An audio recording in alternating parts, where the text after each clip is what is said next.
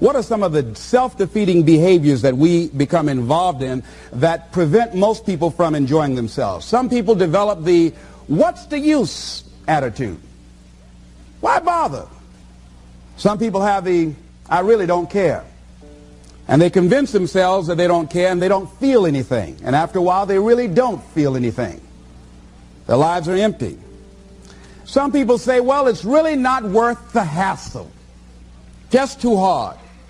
It doesn't bother me anymore. The fact that I'm not living out my dream. The fact that I'm capable of doing more and I'm not doing it. The fact that I'm content but I'm not fulfilled.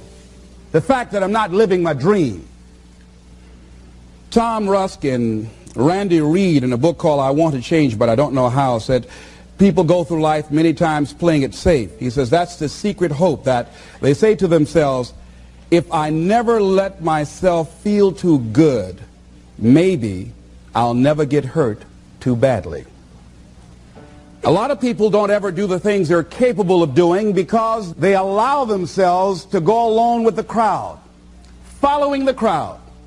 Many people have things they want to do, and they find themselves in relationships with people who are addicted to mediocrity, and they allow their behavior to influence their behavior. Following the crowd. Many people don't do it because of the fact that they allow their lack of self-confidence to immobilize them. I remember when I wanted to go into business for years, that was an agonizing thought in my mind. I wouldn't try it because I didn't believe that I could make it.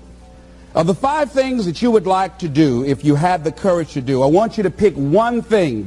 Pick one. And here's how to set it up for yourself that will help free you and get you unstuck. What is the worst thing that can happen if you do it? What's the worst thing that can happen? Let's say going into business for yourself, or changing careers, or getting a divorce, taking some kind of chance of something that you've always thought about doing, but you just haven't done it for whatever reason. What's the worst thing that can happen? Do the worst case scenario. Now, when you do the worst case scenario, you write those things down, the worst things that you fear would happen. When you name your fears, that puts you in control. What are you afraid of? Name it, write it out so you can look at it. Confront that fear. What is it? I'm afraid that things might work out. What else, Les?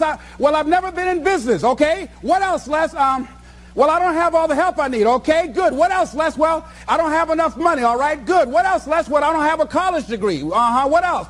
I'm not as good as those other guys that I've seen up there speaking. Okay, what else? Well, that's all I can think of right now. Okay, good. Now that takes you to the next step. What are the benefits? What are the benefits of your acting courageously, taking life on? Well, part of what happened was that I felt better within myself, and I had a strong sense of self-respect. Going into business for myself, I made a lot of mistakes. Sometimes I was down on myself. I felt stupid. I felt dumb because people who were in business said, why would you do something like that? Well, I didn't know. Boy, were you really dumb. But the other thing is, I had to say to myself, but I did it. I did, even if I made a flop of it, I did it. I took the chance. I took the leap. What are the benefits of your acting courageously? Whatever it is that you've identified. Write the benefits down. And then focus on them. Focus on the benefits. Not on the liabilities. Not on your fears.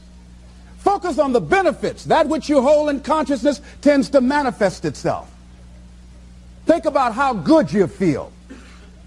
Think about the level of increased self-respect, the sense of self-worth that you'll feel. How good you'll feel getting up in the morning, looking yourself in the mirror because you're taking life on. The other thing is acknowledge your fears and then go into action. This book is called Feel the Fear and Do It Anyway. That's it.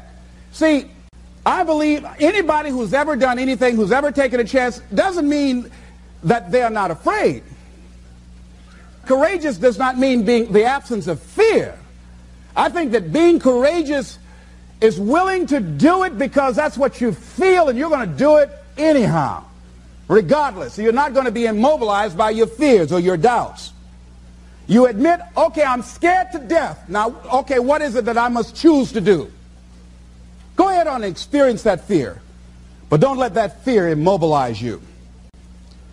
In what you've done with your life thus far, is it giving you what you want? Is it giving you what you want? When you look toward the future, when you look at all that's going on out here, is there some place within yourself you say, hey, I know I need to be out there in that arena. I know I can do more than what I've been doing. I know there's some great music that I have within me that I haven't brought out here yet. Is that something that you begin to look at within yourself? See, I say if you look at your life, and if you're not getting what you want, you owe it to yourself to do something differently. If you're on a job, 85% they say of Americans go to jobs that they're unhappy. If you're doing something 8 hours a day that you don't like, it's not giving you what you want, it's not giving you a strong feeling of satisfaction and fulfillment, you're miserable, you hate to go there, you're depressed just thinking about it, you sing the "Thank God It's Friday" song every week, it's giving you headaches just thinking about it on Sunday afternoon after the football game goes off. If that's what it is, you owe it to yourself to start strategically working to change directions. See, but you know what most people will do? Most people will resist change. Most people will fight change as if change would be worse than what they're experiencing. I think we're all an underdog. I think the top CEO on the planet Earth still has that doubt. We're all underdogs. Whether you're underdog because you put yourself there to be hungry, or you're just a real life underdog. Right. We're all an underdog.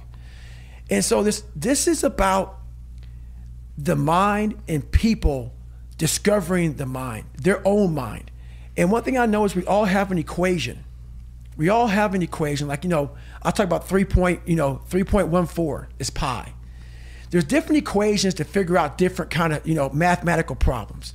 We as human beings are mathematical problems. I cannot give you a book for every fucking body in this world. That's why my book, even though it's one book, is tailored to the individual.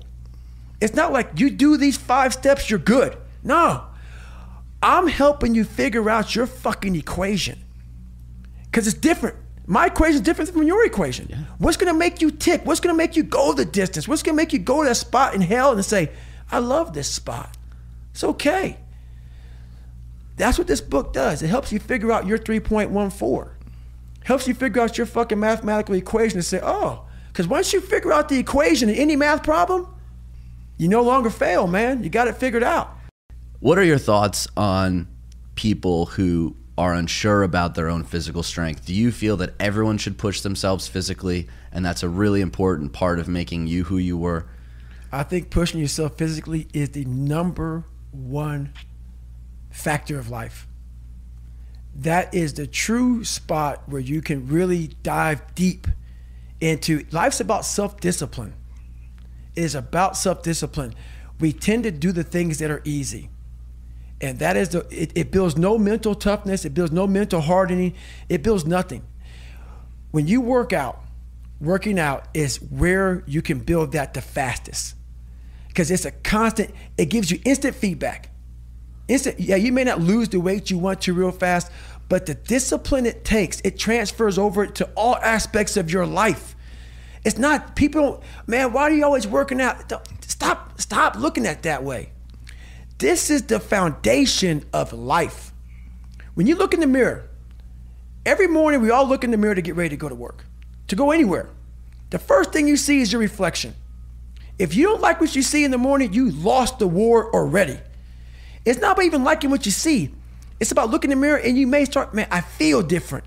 That reflection is not everything. It's a feeling you're supposed to get.